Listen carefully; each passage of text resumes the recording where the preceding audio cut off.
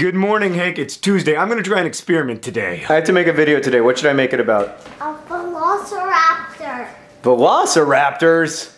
I'm into it. Okay, the Velociraptor. So the Velociraptor was not a famous dinosaur until Michael Crichton's 1990 novel Jurassic Park. In that book and the subsequent Steven Spielberg movie, a Velociraptor skeleton is excavated in Montana, and they're these like terrifying creatures. They're smart and almost people-sized, and they got those weird reptilian scales, and they hunt in packs, taking down dinos and people alike. But even if you haven't seen Jurassic Park, and God knows Henry hasn't, you're still familiar with like the terror of the Velociraptor, right? Like Toronto named its NBA team after the Raptors because they're just, oh, you want to stay away from them. They're gonna beat you at basketball. Yeah, except one, the Velociraptor never actually lived in Montana. It lived in Mongolia and China. 2, Velociraptors were not scaly, they were feathered. 3, they probably didn't hunt in packs. 4, they could not have hung out in Jurassic Park because they lived 75 million years ago in the late Cretaceous period. And 5, they were not human-sized killing machines. They were like long-tailed turkeys. In short, Hank, the Toronto Raptors are named after a Mongolian creature that probably looked like this. Adult velociraptors weighed less than the average 3-year-old human, and although their name means swift thief, in fact they were probably quite slow because they were walking on short little turkey legs. Oh, off topic, but at the state fair, turkey legs are just so delicious. I wonder if velociraptor legs are good. You may have noticed that in real life there is one animal species that's truly terrifying, and it's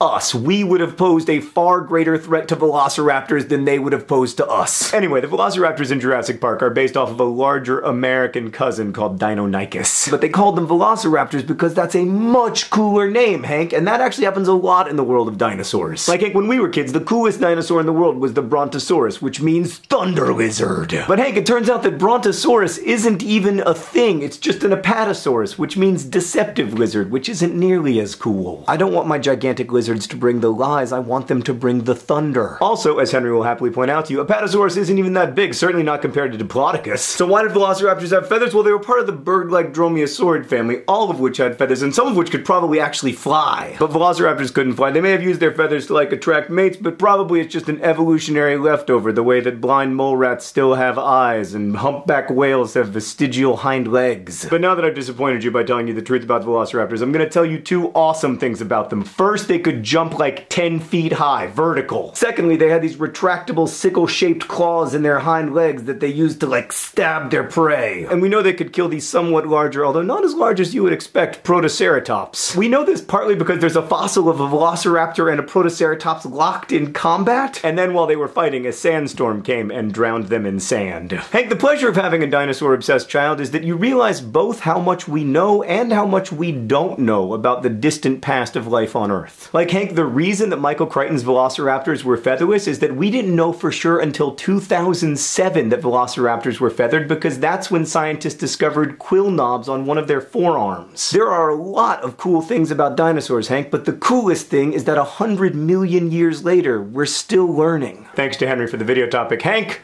I'll see you on Friday.